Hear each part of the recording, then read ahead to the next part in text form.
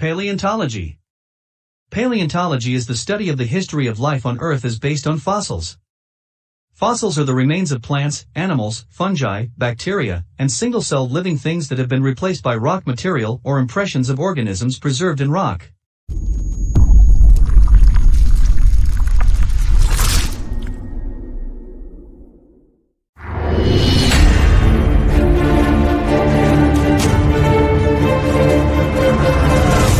Dinosaur Science Series 1. Paleontology and Fossils. Paleontologists use fossil remains to understand different aspects of extinct and living organisms. Individual fossils may contain information about an organism's life and environment. Much like the rings of a tree, for example, each ring on the surface of an oyster shell denotes 1 year of its life. Studying oyster fossils can help paleontologists discover how long the oyster lived and in what conditions.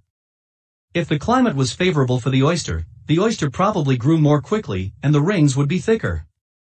If the oyster struggled for survival, the rings would be thinner. Thinner rings would indicate an environment not favorable to organisms like the oyster, too warm or too cold for the oyster, for example, or lacking nutrients necessary for them to grow.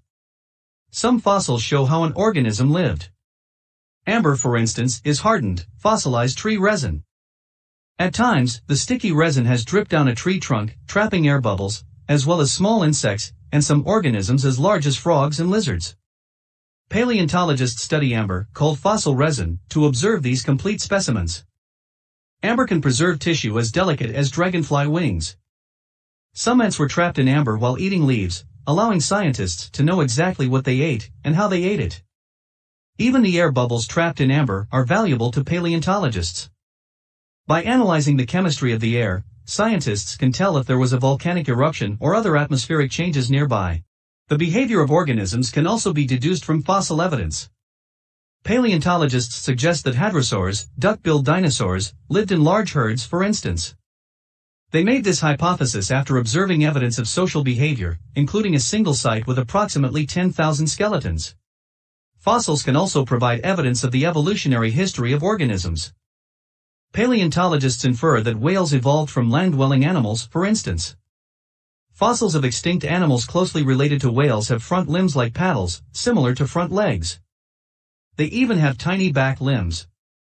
Although the front limbs of these fossil animals are in some ways similar to legs, in other ways they also show strong similarities to the fins of modern whales. Father of paleontology.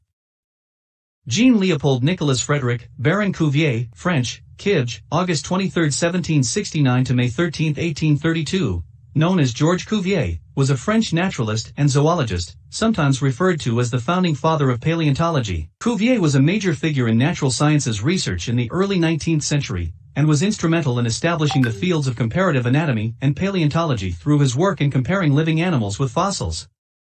Cuvier's work is considered the foundation of vertebrate paleontology, and he expanded Linnean taxonomy by grouping classes into phyla and incorporating both fossils and living species into the classification. Cuvier is also known for establishing extinction as a fact at the time. Extinction was considered by many of Cuvier's contemporaries to be merely controversial speculation. In his essay on the theory of the Earth, 1813, Cuvier proposed that now extinct species had been wiped out by periodic catastrophic flooding events. In this way, Cuvier became the most influential proponent of catastrophism in geology in the early 19th century.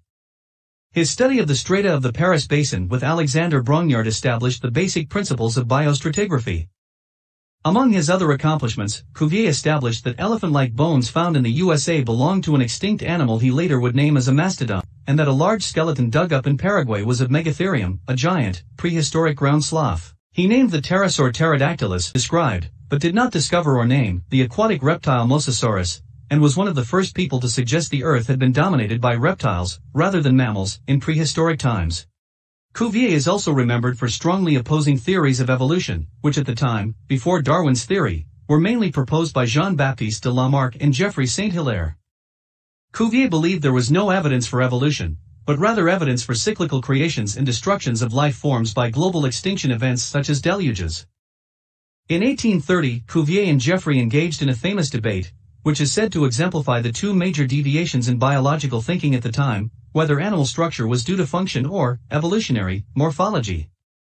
Cuvier supported function and rejected Lamarck's thinking. Cuvier also conducted racial studies, which provided part of the foundation for scientific racism, and published work on the supposed differences between racial groups' physical properties and mental abilities. Cuvier subjected Sarah Bartman to examinations alongside other French naturalists, during a period in which she was held captive in a state of neglect. Cuvier examined Bartman shortly before her death, and conducted an autopsy following her death that disparagingly compared her physical features to those of monkeys. Cuvier's most famous work is Le Règne Animal, 1817, English, The Animal Kingdom. In 1819, he was created a peer for life in honor of his scientific contributions. Thereafter, he was known as Baron Cuvier. He died in Paris during an epidemic of cholera. Some of Cuvier's most influential followers were Louis Agassiz on the continent and in the United States, and Richard Owen in Britain. His name is one of the 72 names inscribed on the Eiffel Tower. Fossils. A fossil is any preserved remains, impression, or trace of any once living thing from a past geological age. Examples include bones, shells, exoskeletons, stone imprints of animals or microbes, objects preserved in amber, hair, petrified wood, oil, coal, and DNA remnants. The totality of fossils is known as the fossil record. Paleontology is the study of fossils, their age, method of formation, and evolutionary significance. Specimens are usually considered to be fossils if they are over 10,000 years old. The oldest fossils are around 3.48 billion years old to 4.1 billion years old. The observation in the 19th century that certain fossils were associated with certain rock strata led to the recognition of a geological timescale and the relative ages of different fossils. The development of radiometric dating techniques in the early 20th century allowed scientists to quantitatively measure the absolute ages of rocks and the fossils they host. There are many processes that lead to fossilization, including permineralization, casts and molds, authigenic mineralization, replacement and recrystallization, depression, carbonization, and bioimmuration. Fossils vary in size from 1 micrometer bacteria to dinosaurs and trees, many meters long and weighing many tons. A fossil normally preserves only a portion of the deceased organism, usually that portion that was partially mineralized during life, such as the bones and teeth of vertebrates, or the chitinous or calcareous exoskeletons of invertebrates. Fossils may also consist of the marks left behind by the organism while it was alive, such as animal tracks or feces, coprolites.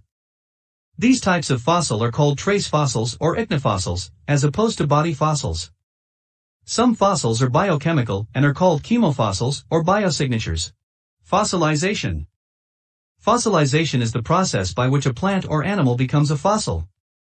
This process is extremely rare and only a small fraction of the plants and animals that have lived in the past 600 million years are preserved as fossils.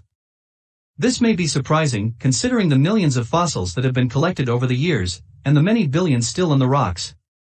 Those plants and animals that do become fossils generally undergo, with some exceptions, several key steps. Process of fossilization. First, the soft tissue that exists during life decays, leaving behind only the hard parts, bone, shell, teeth. Second, hard parts may be transported and broken. This causes the fossilized remains to be incomplete representations of the living animal. It is much more common to find a fragment of shell or bone than it is to find a complete skeleton. Third and most important, hard tissues become buried and altered. In most cases this involves destroying the original material from which the hard parts were made, as minerals are slowly dissolved and replaced by new ones. Often a hard part is dissolved without being replaced by new material, leaving behind only an impression or mold of the original animal. If this mold is filled with sediment that is later cemented into rock, it will make a cast of the original animal. These fossilization scenarios are a few of many possible processes that turn living organisms into rock-like material. Each process generally follows the 3 previously mentioned steps: decay, transport, and burial. Think of using the same procedure to bake 2 cakes and using a different set of ingredients for each cake. In our case, the cakes are fossils and fossilization is the procedure. Fossil types. 1. Body fossils. The first type, body fossils, are the fossilized remains of an animal or plant, bones, shells, and leaves. These can be mold and cast fossils, like most of the fossilized dinosaur skeletons and big bones we see, replacement fossils, like petrified wood, or whole-body fossils, mammoths caught in the ice, insects trapped in amber. A mold is an imprint left by the shell on the rock that surrounded it. There are 2 types of molds. They are external mold. It is a mold of the outside of the shell. Each time we break a shell or bone out of the rock, an external mold is left behind. Internal molds. Internal molds. Molds of the underside of the shell may be left on the surface of rock that formed when sand or mud filled the inside of the shell. 2. Molecular fossils. Molecular fossils are often referred to as biomarkers or biosignatures and represent products of cellular biosynthesis that are incorporated into sediments and eventually into a rock. Many of these chemicals become altered in known ways and can be stable for billions of years. 3. Trace fossils. Trace fossils are marks left by an animal or plant that has made an impression. These fossils include nests, burrows, footprints, or any other markings of the animal's time on the earth. The structure of the animal or plant remains as a mineral form. The colors of the minerals that replace the form can be dazzling. Sometimes they are made into art and jewelry. 4. Carbon fossils. All living things contain an element, i.e. carbon. When an organism dies and is buried in sediment, the materials that make the organism break down and eventually only the carbon remains. The thin layer of carbon left behind can show an organism's delicate parts like leaves or plant. Example, fern fossil 300 million years old. 5. Pseudofossil. Sometimes watery solutions of various minerals speed through the sediments, and it takes the shape of some plant part or animal. Their study shows that they are neither plants nor animals. Such fossils are called pseudofossils. Fossil folklore. Throughout history it has been obvious that fossils are not only normal pieces of rock. Some clearly look like bones, teeth or shells, but why were they made of stone? People came up with many different explanations. Most of these were fantastic, but a few were surprisingly close to the truth. The ancient Chinese, for example, thought that dinosaur fossils were bones of dragons. 1. Devil's toenails. Although they look genuinely like modern seashells, people like to think of these fossils as the ugly toenails of devils.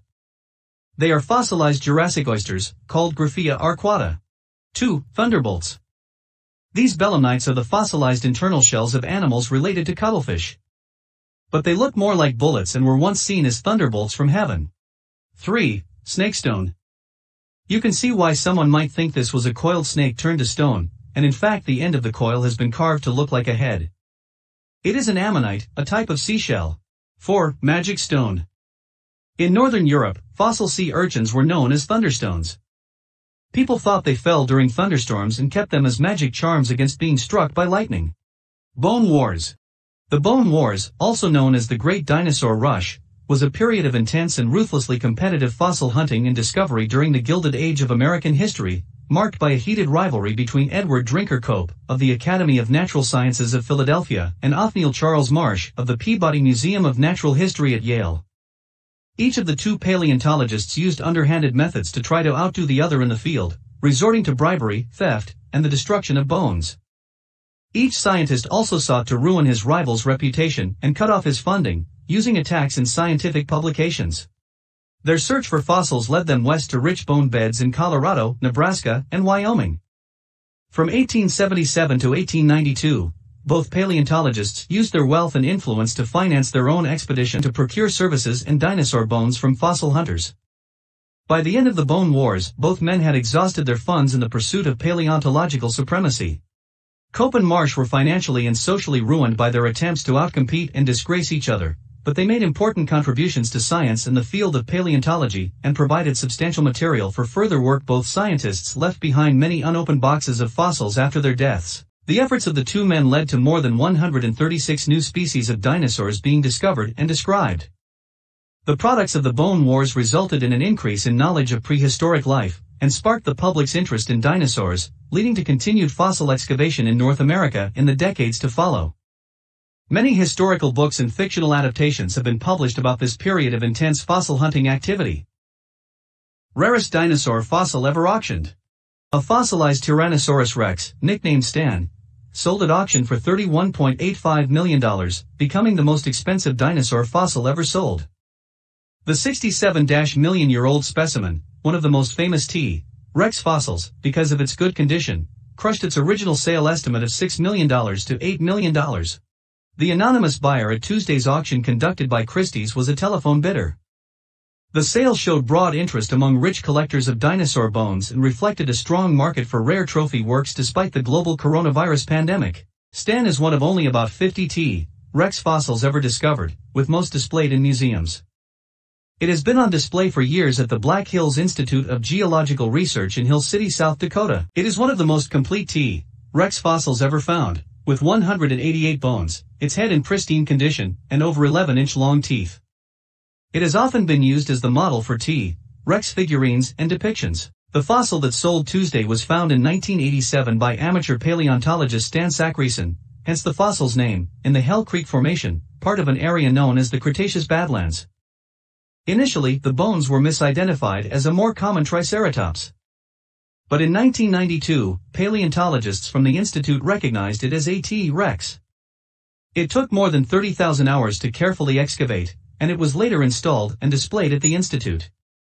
Paleontologists say Stan would have weighed 7 to 8 tons at his peak and showed signs of a difficult and violent life. He suffered a broken neck, with 2 of his vertebrae bonding together and a third immobilized. He also had a puncture in his skull and ribs. This shows that nothing is impossible, even the most unlikeliest of things. And even something as simple as a rock could have once been an living, breathing creature. And maybe one day, we will find the most amazing discovery of them all. What do you think? Let us know in the comments below. And next time, we will be exploring about the possibilities that cultural and mythical creatures could have existed, and how they were inspired to be created. This is PBN, see you next time.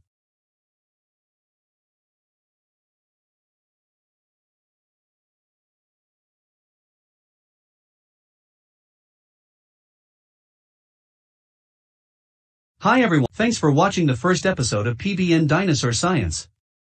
Stay subscribed to get notified when a new episode is uploaded. Most likely the second episode will release next month. Thanks for watching and see you next time.